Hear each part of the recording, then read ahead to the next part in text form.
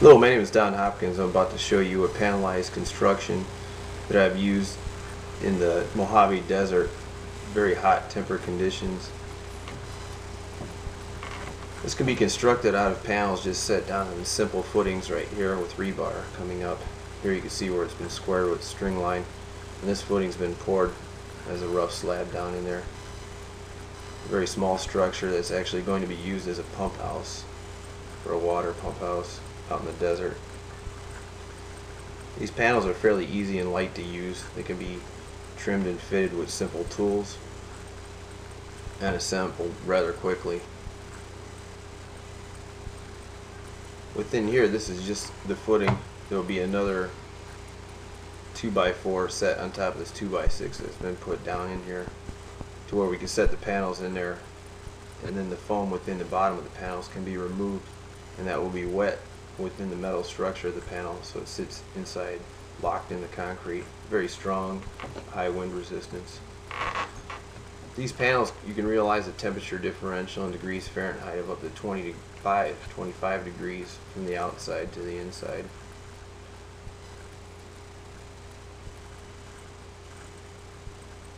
Each one of these structures can be done at low cost, and they're very well suited for wet conditions and very high heat or even extreme cold conditions. This particular area in which I'm building is called Mojave Valley, Arizona. It's known around this area and even in North America as one of the hottest spots. So it became a perfect place to set up a prototype for Southeast Asia here. Here you have the first tier set up. This is where the doorway will be, where you can see where the foam is already removed. It can get quite windy out here, so these braces will be employed, but they will be used regardless, no matter where you construct it. It just sets it up till the concrete on the bottom dries. In the middle you can see the footing that I've put in for a center wall, and that's just to divide the two rooms apart. This room right here is basically just storage. It can be used for a number of things. If it was to be a larger structure, it could conceivably be a bedroom. You'll notice the water there, the water pipe that has the coffee can you'll see here. Here's a doorway that's been put in already. I'm just going to walk over here and show you that parts of the panels that have been trimmed can be put right here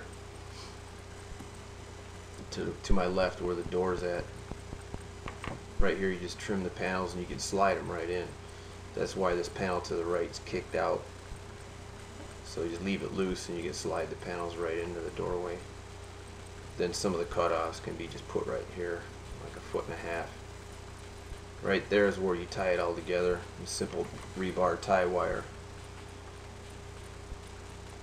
Coming around, you can see where the bottom panel can be split and the top panel will be put in, and then they can be put together with a Stanley hog ring pneumatic air pliers.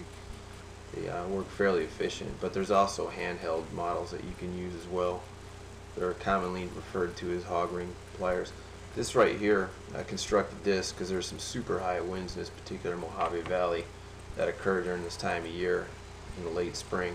And that wall was constructed to push against the wind, which commonly comes from the north. This will just take a walk around and look at the whole periphery of the structure from the outside. 2x4s will be employed wherever needed to keep the walls plumb. You just tie them together with some simple rebar tie wire. Holding those kickers up is just a stake down in the ground.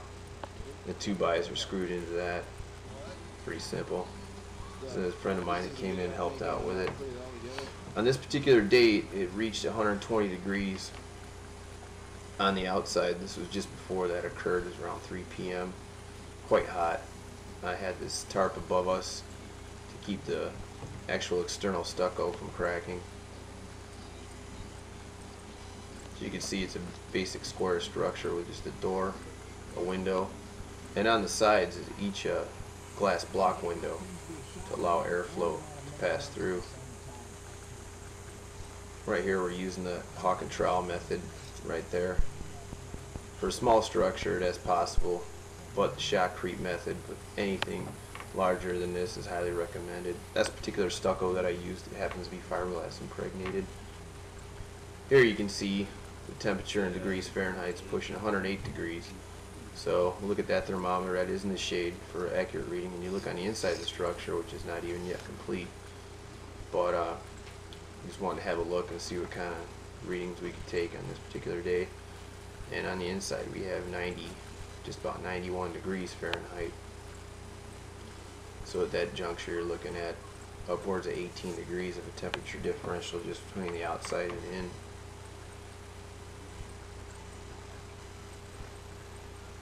Right, once again, that's where the standpipe is for the water, where the pump will actually be, in our pump house here. These panels are inherently strong. I mean, once the stucco is applied to them, they're much stronger than your average conventional construction wall, just due to the way that the stucco material does dry to it here as well. This is where we're about 3/4 of the way done with the outside exterior. Just have another look around. As you can see, it's quite a simple structure. It's a flat roof parapet design with a sloped roof on top, and then drainage scuppers on the back that go into one single hole, which the drainage water can actually be reclaimed, which is something that we'll experiment with later. But it's all rather simple operation. It's been done before with other structures. On the back side, the hole for the scupper is not yet been constructed.